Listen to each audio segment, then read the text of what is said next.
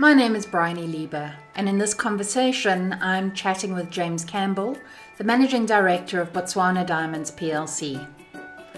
James, thank you so much for joining me today. It's really lovely to see you again.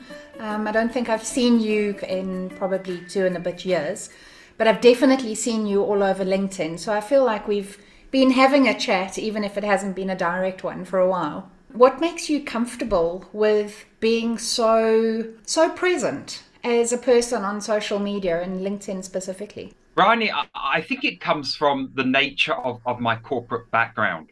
When I was at De Beers, I was very involved with many things, but we had a superb public relations team there who looked after many of these kind of things. But one of the kind of jobs I did at De Beers was to lead what they called then an e-business initiative. You might remember the e-business times, where we launched an intranet, an internet, an extranet. So that kind of sensitized me to social media at the beginnings of social media. Now, fast forward 20 years, I run a junior. I'm running my 4th junior now.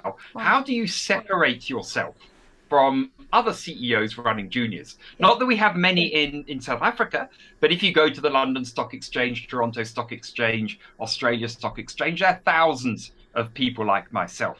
So what do you got to do in addition to doing your job well? Of course, that goes without saying, because without a firm foundation, media is nothing. And the guidance I was given is you've got to be authentic, you've got to be present on social media, and it's got to be real stuff, it's got to be you. So it's as professional as I can be as a non-communications professional. But you've got to get out there and you've got to relate to your shareholders. Yeah. And my shareholders are people like you and I. They're ordinary people, and they want to see an ordinary bloke or lady doing their thing. So you've got to get out there. And then I think the second part to it is you've got to almost be a thought leader in your area too as well. And so I try and aspire to be a thought leader in the diamond and diamond exploration space, and to some extent in the leadership space too as well, because I've been involved with Common Purpose and a leadership development NGO for over 20 years now. So that's a real passion of mine too at the same time.